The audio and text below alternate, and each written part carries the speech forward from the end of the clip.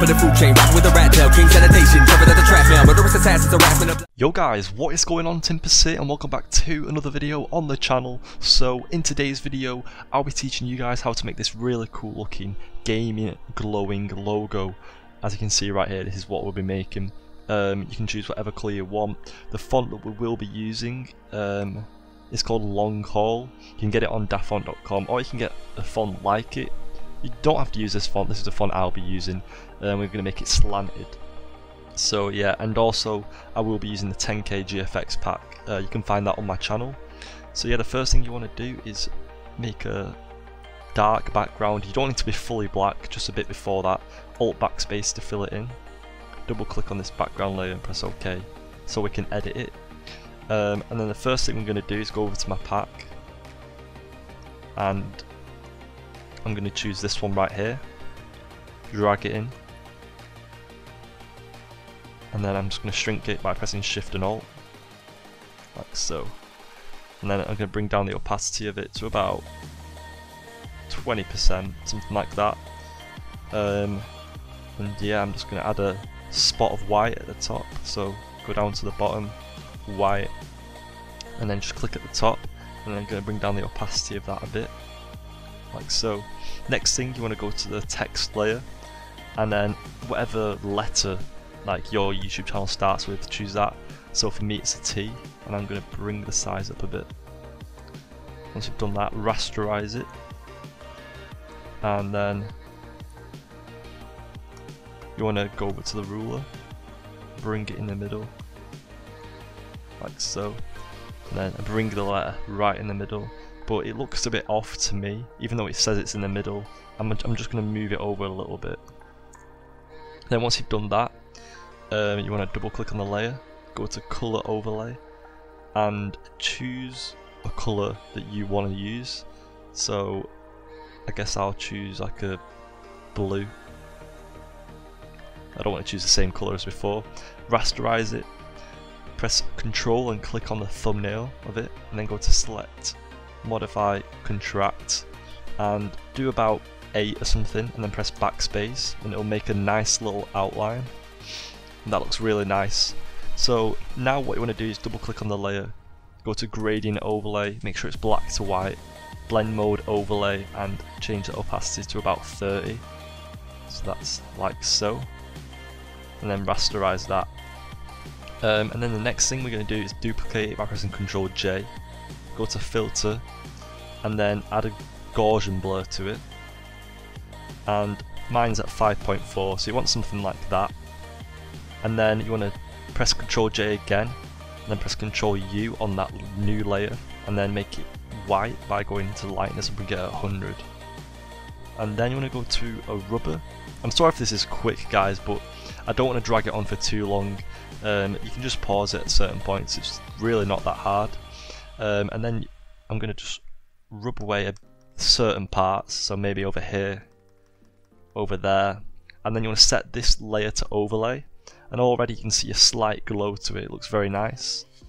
Next thing, you want to go to the brush tool, choose the colour you've been using, so for me it's blue,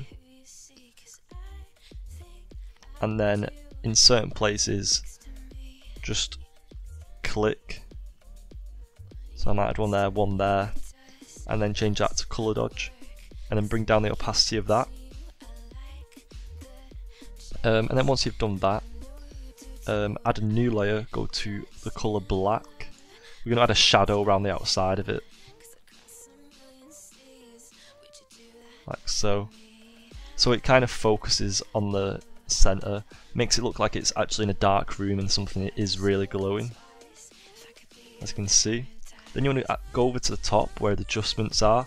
If you can't see them, go to Window, Adjustments. We're going to add a brightness and contrast, bring down the brightness and contrast up. Then go to Curves, and then make a little S shape, bring this up, bring this down. Go to Exposure, bring up the exposure, bring up the offset a little bit, not too much, or else it will overpower it, and then bring the gamma correction up a little bit. Then go to Color Balance, and whatever colour you've chosen, you want to kind of bring it towards that, so I'm going to bring the cyan up a little bit. bring up the magenta a tiny little bit, and the blue, of course, bring that up. Then I want to group all that together by pressing Ctrl G. You can see it brings everything together nicely, and it just makes it look a lot more clean, makes the blues stand out more. And then we're going to add a white spot at the top, like so. Bring down the opacity of that. And then we're going to add some small spots of white to certain places, so let's say there. Make sure it's on a new layer though. There, there, there. Change it to overlay. You can bring down the opacity of that a bit if you want. So that's looking very nice already. Then we're going to go to the Timpers 10K GFX pack, and you can choose really any background. You don't even have to use this pack, but I want to add a nice little thing to the background. So I'm going to just decrease the size of this, and I don't actually have to change the colour of this because it's already blue. If yours is a different colour, then you can press Ctrl U and then change the colour of it this way. And I'm going to change it to colour dodge. And then once you've done that, what I would say you do is get the eraser tool. By the way, if you want to know how I'm doing this, press Ctrl Alt right click and move left and right. If you move up and down, it does the hardness. So that's how strong the eraser tool is. And I'm just gonna click a few times in the middle, so it kind of has a cool little outline around the sides. The next thing I'm gonna do is go to the brush tool, and I'm gonna go to a lighter blue. And what I'm gonna do here is add some more little spots of blue.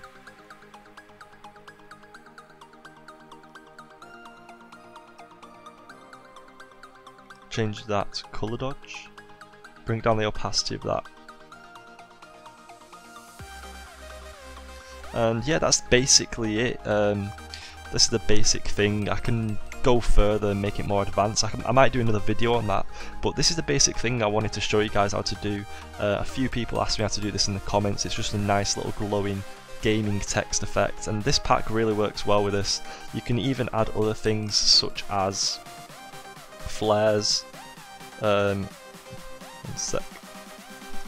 Maybe something like this. Obviously you can change the colour through the hue and saturation. I'm not sure, it's up to you guys. I don't know if that's a bit too empowering. But yeah, that's about it guys. I hope you did enjoy. Let me know in the comments what videos you'd like to see from me next. I know I'm not using a face cam right now, but I left my SD card at uni, so I can't actually use my camera, but I will be doing the facecam videos back in about a week, so stay tuned for that. Hit the like button, subscribe if you are new, and yeah, I'll see you guys in the next video.